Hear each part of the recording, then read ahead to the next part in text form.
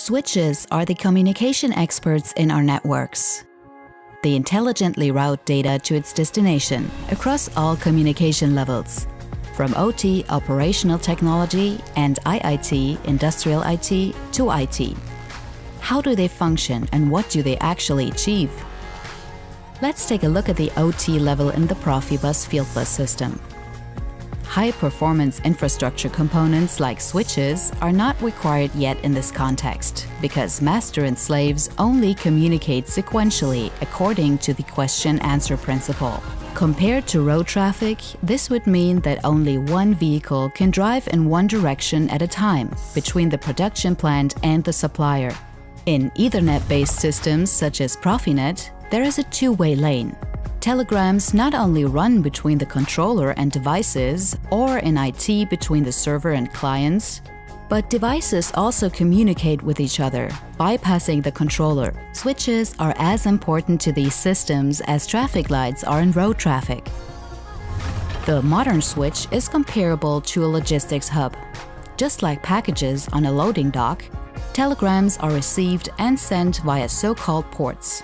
With an 8-port switch, 8 different data connections to devices or other switches can be created. Each port runs either in gigabit, 100 megabit or 10 megabit speed mode. This depends both on the type of data cable, for example whether it is a highway or a rural road, and on the quality of the cable. A vehicle, for instance, would have to drive slower on a road with potholes. These two factors also affect the transmission mode of a port. If the faster, so-called full duplex mode is used, telegrams can be sent and received simultaneously. However, if there are problems on one of the data lines, the affected port automatically switches to half duplex mode, which supports parallel only, send or receive. Doing so delays the data processing enormously. Once the data line is fully functional, the system automatically switches back to the fastest possible transmission modes. This is called auto-negotiation. An important consideration for a switch is its memory.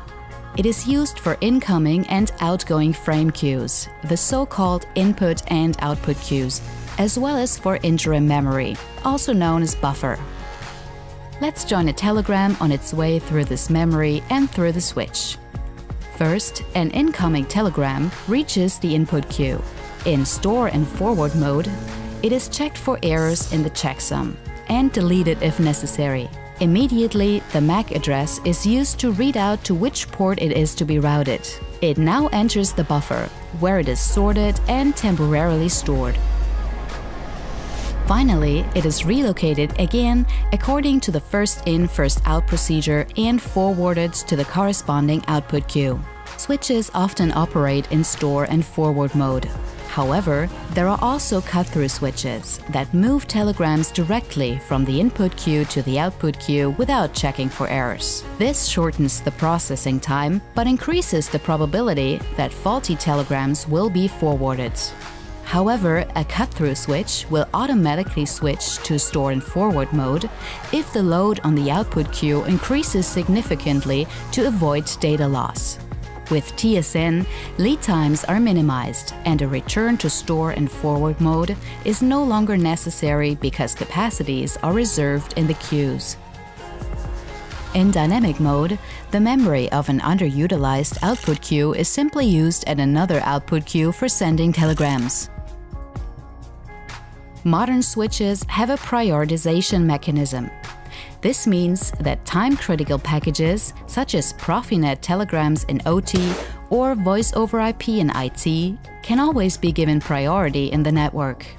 Acyclic large data packages, which place a heavy load on the lines for a long time, have to wait. A good switch has several output queues per port and significantly more memory space. Each switch counts the incoming and outgoing telegrams, but only a good switch automatically calculates the net load in percent and shows peak loads in the millisecond range. Switches can withstand high net loads. This power is represented in Profinet by the so-called net load class, where level 3 is the highest.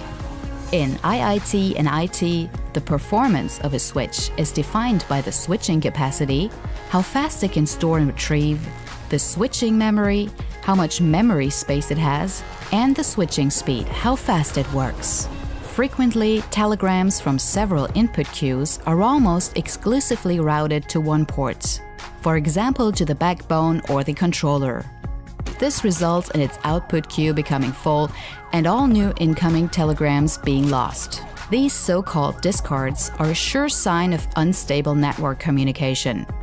In mechanical engineering and plant manufacturing, unwanted leakage currents often occur on the data line shielding, comparable to a thunderstorm. They are a strain on telegram traffic. A good switch can withstand these EMC influences, monitor them, and report rising loads. A managed switch is essential if all these operating parameters are not only to be recorded, but also made available externally for analysis. This is the only way to eliminate critical network conditions in a timely manner before a breakdown occurs. A good switch has SNMP access, a web interface, and onboard network diagnostics. Thanks to the remote access, this data also forms the basis for diagnosis and maintenance over long distances.